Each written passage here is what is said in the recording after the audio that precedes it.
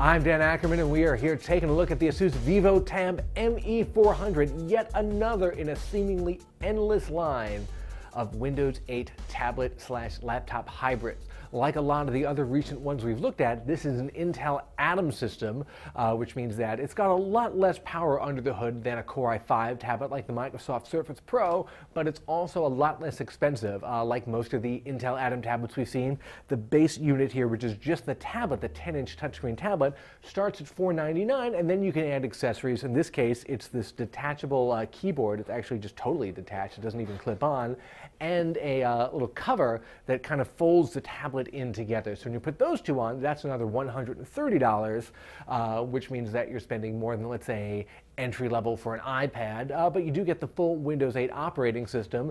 Since most of these Windows 8 Intel Atom tablets perform around the same, it really comes down to which tablet style you like and what sort of keyboard you want. Some of them have clip-on keyboards, some of them have totally detached ones like this, some of them don't really have custom keyboards available at all. I really like the concept of the separate little super thin keyboard with a touchpad and the little smart cover. It was a little confusing to figure out at first, but then I got the hang of it. This cover folds up here, almost origami style. You take the keyboard when you're done with it, you slip it right on top of the screen, it matches right up, and then you fold this up here, and then you've got a nice little package ready to go with you. Now, when you're ready to actually unfold it again, you put it down, open up the cover, take your keyboard out. This is where it got a little bit tricky for me.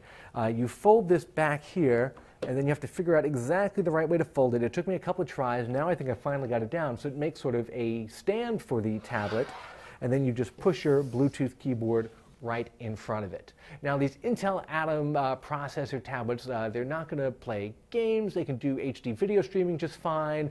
Apps that are really designed to work well with the Atom and Windows 8, like IE10 and Netflix, tend to work fine.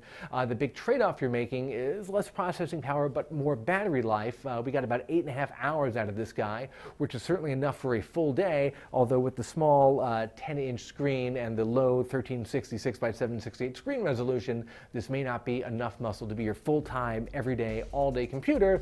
This is more of a secondary or travel system. I'm Dan Ackerman, and that is the Asus VivoTab ME400.